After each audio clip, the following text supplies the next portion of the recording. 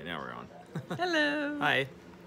So we thought we would explain to all of you who have watched over the years, All of our videos. all of the videos, yeah. We wanted to explain to you why we took such a huge break from YouTube and why we think we're okay now. We're pretty sure.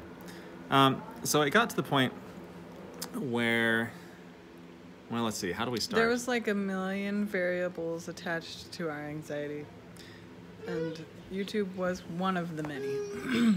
Yeah, we kind of took on a lot, and a lot of you might be saying, well, yeah, we could have told you that, but and we knew that too. We knew when we purchased a cow that we were taking on a huge responsibility. We knew when we bought this house that we were changing our lives forever, and we knew that, and we knew that we wanted to have a certain lifestyle, a certain style of living. We wanted to be self-sufficient. We wanted to live in the country desperately. We wanted to live on less money. And we thought it out very carefully, but we didn't really, I think we didn't realize that doing all these things at once, including having a huge garden and trying to do all these homesteady type of things by hand, the old-fashioned way, we didn't realize that they were going to build up and really cause us to kind of stress out and start to feel stretched thin. I think we thought that we were fulfilling these dreams, which we were, because we dreamt about doing all these kind of things since we were kids. But we never realized that there wasn't enough room in our life to do all of them.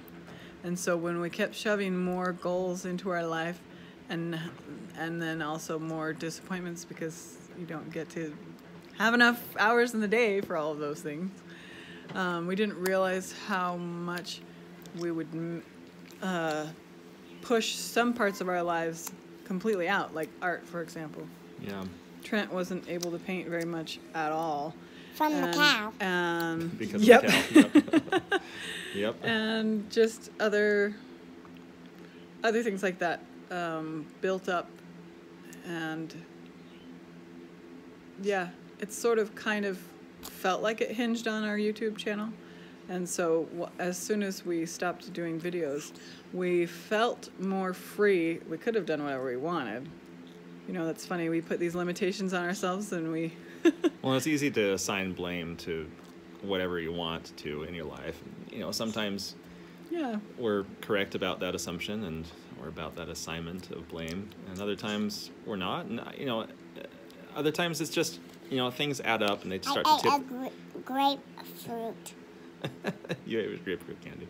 Sometimes the scale gets tipped, and you know, I think we're all striving for some kind of balance in our lives, whether it be, you know, work versus family, or, you know, serving in the church versus family versus work. You know, I mean, we all have multiple things that are taking our time, and a lot of us really value, and we should have room in our lives for downtime as well. And we were just we tended to be eliminating more and more of that downtime, the relaxation time, I think. And anyway, so when was this that we first realized that what we were suffering from was actual anxiety? Well, it was probably when you thought you had a heart attack. Okay, yeah. That was back in March. March. Okay, so March of this year. Was that... Which he didn't. Before? Yeah, I didn't, but it felt like it. I'll explain in a minute. When was the last video we made? This big long one where we kind of just ranted for a long time, where I ranted about... That was in April. How... Okay, so... I don't remember. So after... I don't know. It was right about the same time, though. But everything was kind of coming to this this point of, you know, collapse. It felt like... well, let me back up just a minute again. Lord Jean mentioned eliminating art from our lives, and it really came to that. In fact, at one point, during our, you know, during the height of us making videos every day, I, you know, was out in the garden, really enjoying life, after just having made cheese or something like that, and just really just kind of at the pinnacle, making this life that we could only dream of and that so few people get to experience. And it's so fulfilling, so amazing that we could do so much, and it was just just really cool. But I told Laura Jean, I think I could be fine if I never paint again. If I, you can't live in a painting or live off of a painting, and so I just kind of figured, well, what's the point? We paint, making art. Cute Banjo, you're gonna distract everybody. Nobody's gonna want to watch us, and they can watch you. That's always the case. That's her point. But can you let us talk too? Love you so much. So I figured, since art was my career, and obviously I do it to make money. It's kind of a big deal for it to not get pushed out of your life. Right, but I thought, which is all our own. But since we were living off of our own land entirely and had our house paid off, we didn't really need money that much. We needed a certain amount of cash per year to pay taxes. Right, we can live without selling paintings, but we realized that us personally don't want to live without being creative in the arts. Yeah, we didn't realize how rooted they were in our souls. We don't have our cows anymore. Yep. Yeah, so we realized that that that part of our lives that was art was very much.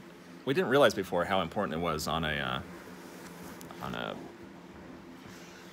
who we are type of a level. I had accidentally gotten to the point where I thought of my art as simply a job or simply my career, the same as somebody else might consider working at a factory for 40 years, their career.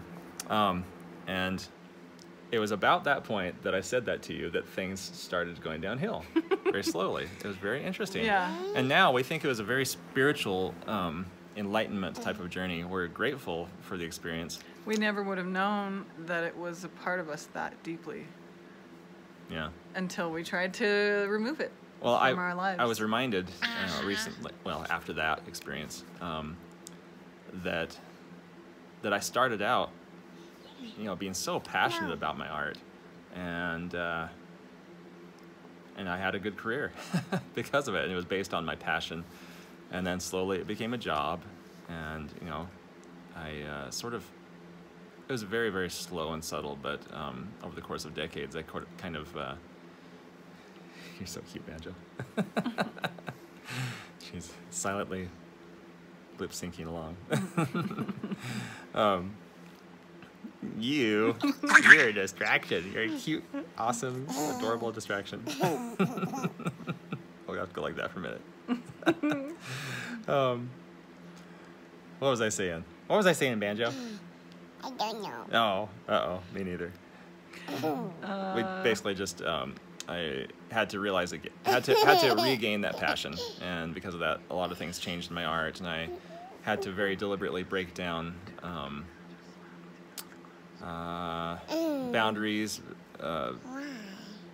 things that held me back from moving forward. I had to break through these limitations that I had placed on myself, and you can go over to my other YouTube channel if you want a further explanation of that. So, going back to, you said March, right? Mm-hmm. Sometime in the, I think, early March. Your birthday is March 1st. March 21st. Oh, that was way off, yeah. So, end of March. How do you remember this? I wrote it in my journal. Oh, yeah. It was horrible. Okay, so I woke up in the middle of the night. I felt too hot or something, so I kind of woke up and kicked the covers off myself, and tried to get back to sleep. And But you didn't. For those of you who have full-on real diagnosable anxiety, you may want to even not listen to this, because it's hard for me to even talk about it without experiencing the same symptoms again, which is why we stayed away for a long time, but bear with me. So I became aware in the middle of the night, you know, when there was nothing to look at, nothing to listen to. I became aware of my heart beating, and the more I felt my heart, whoops, kids jumping on the couch now. The more I felt my heart beat, the more I became aware that, oh, maybe this is beating too slow, or too fast, or does this feel right? And I've always. Or is it beating at all? Yeah. I admit I've always, not always, most of my life though, I've had concerns about my heart. I suffer from a very minor heart murmur on occasion, and it's usually brought on by mental stress. Physical stress doesn't do it for me because I tend to respond really well to that, to exercising hard, for example. But emotional stress or worry has really affected my heart always, and it just gives me a little kind of a skip of a beat. Well, that started happening, and then in the course of 5 or 10 minutes, it started happening more and more. And yeah, it's happening right now, but I'm aware of it not being a thing. You know, I know that I'm not in any danger, but it was a very I had to kind of psych myself out to come to this point where I am today, to not just turn this video off and say forget it, I'm not going to do it, because that's what happened multiple times during our absence from YouTube. I would start a video and my heart would start beating weird, and I would breathe heavily or shallowly, I guess. I wouldn't be able to catch my breath, and You couldn't. Your fingers were turning tingly and numb. yeah, I start to lose circulation in my fingers. Yeah, it felt very much like, so going back to this one experience at night, my heart stopped. It stopped. I couldn't make out a heartbeat through my chest or my wrist or my neck, the typical points. I couldn't feel my heart, and of course I instantly panicked. This is about, That's scary. I skipped about 3 full beats, which in my mind meant that's it, I'm dead, I'm gone. I woke up Laura Jean You weren't even dead. you know, I was very panicky. I said, Laura Jean, wake up, you're gonna have to give me CPR, my heart is not beating. Of course, that's not a great fun thing to wake up to. No. I feel so bad. I didn't know what else to do. I was panicking. And Well, which as sent far Laura as- Jean into this panic too. As far as the information that he was receiving, because you're He died. I thought so. all the symptoms that you were What'd you reading say? were coinciding with what you thought that you knew what it was. So, Yeah. in your defense, you yeah. were doing the best you could with the knowledge that you had at the time. Of course, my panic, I've never experienced this before, the rush of adrenaline. It doesn't I go could away literally for like 6 I could hours? feel it going through my veins. It was very strange. A hot, you know, instant wake up type of sensation. As if you'd just drunk 20 Red Bulls or something. I don't know. I've never drunk Red Bull at all, but I imagine. What's Red Bull? Drink with a lot of caffeine in it. That's But bad. of course, that adrenaline instantly got my heart beating. Unfortunately, the pendulum swung really far the other way, and it was to a panicky high heart rate. Anyway. Didn't you almost pass out? Yes, I almost did several times. The only thing that helped me was We somehow magically Oh, were prompted to. yeah. To look it up. Yeah, to look it Look up up on. the symptoms of anxiety. And of course, when we say magically, of course, I mean I'm not. God prompted us. You know, we're prompted by the Spirit to search for it on YouTube, of all places. YouTube, unfortunately, has this tendency to sort of race to the bottom of everything, and most of what's popular on YouTube isn't very helpful, or even real life or anything like that. But we're grateful that some people shared their experiences with panic and anxiety on YouTube, and it was very helpful. very helpful to hear their experiences. One person actually, while explaining it, had quite a severe panic attack on camera, and he managed to find the courage to share that with people, and that was very helpful. So I'm grateful for that.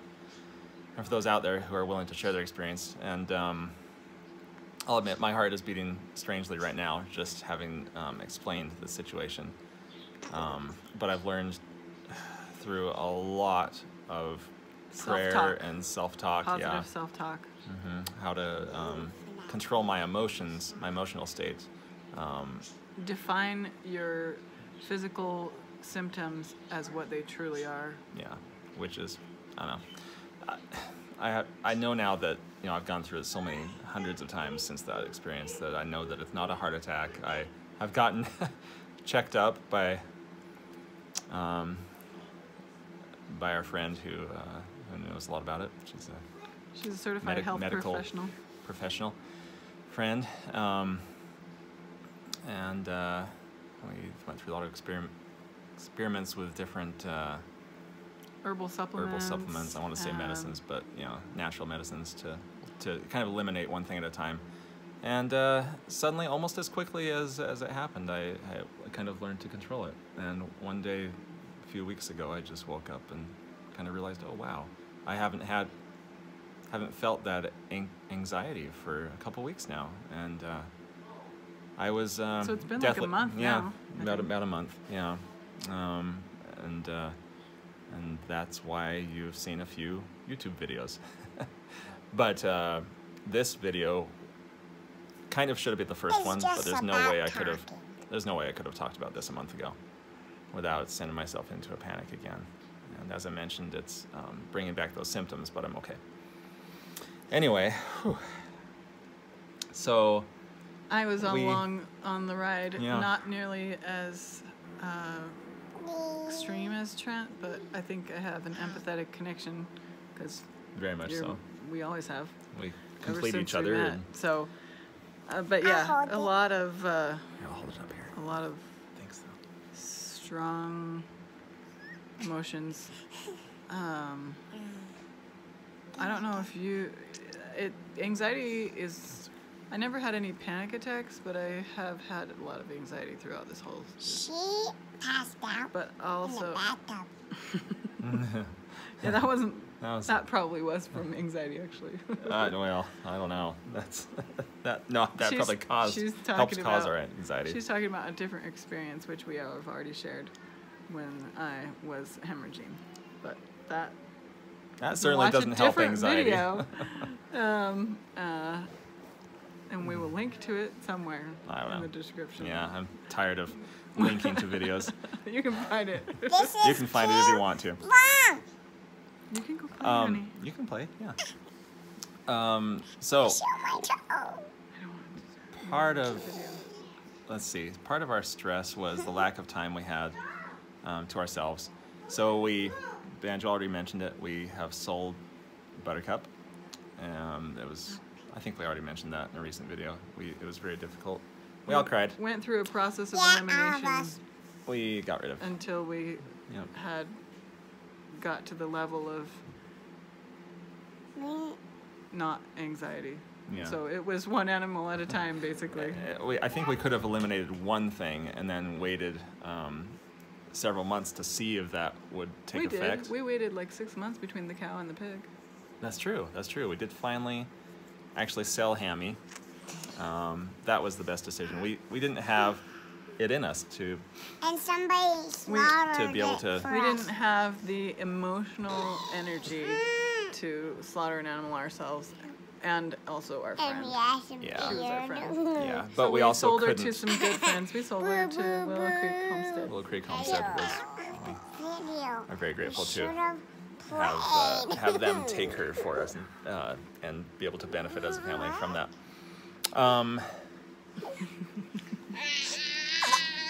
So we. I don't know how do We're we wrap this up or feeling keep on better, talking about it? and Yeah. we were just wanting to, share our journey of what happened while we were I'm covering away, Emmy. and lots of good things happened too. Great and happy, wonderful things. But yeah, Are you getting smothered, you cutie? but yeah. So we thought I don't know, just wanted to share with you why we didn't just disappear. Of you.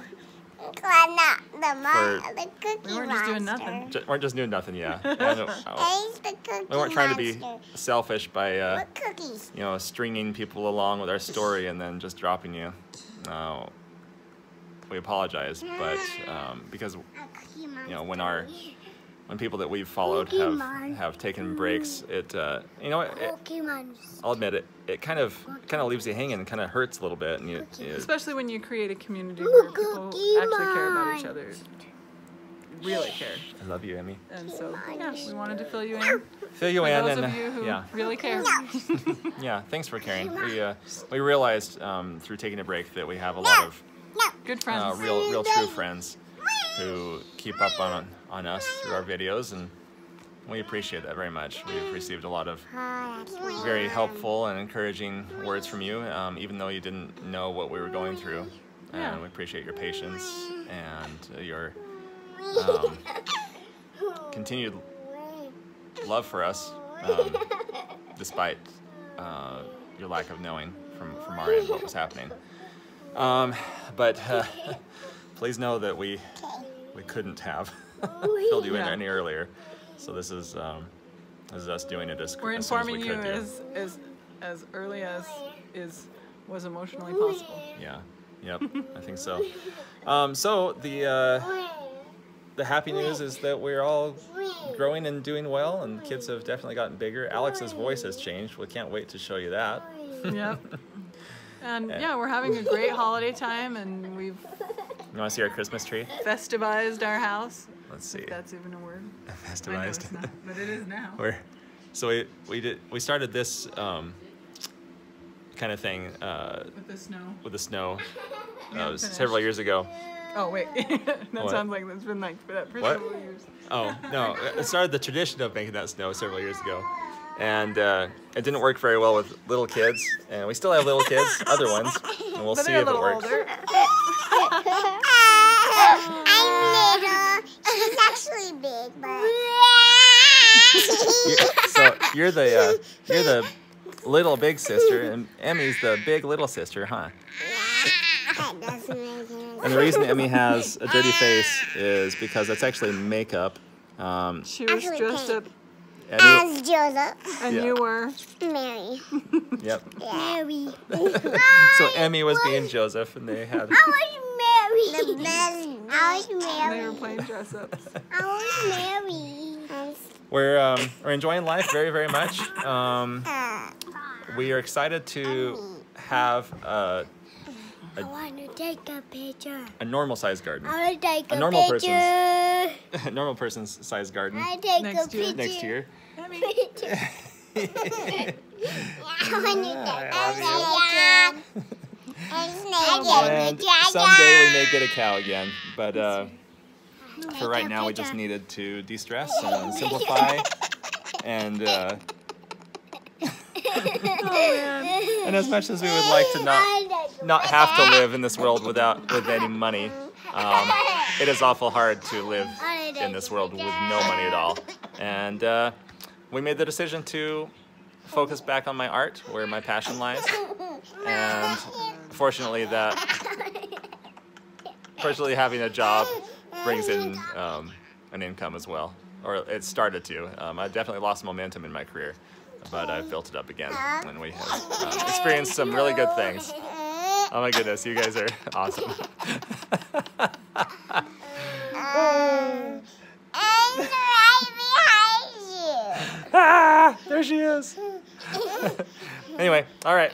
Thanks for hearing us out. This is long. Wow, 25 minutes. But thanks for giving us your time, and have a great day. We'll talk to you again soon. Bye.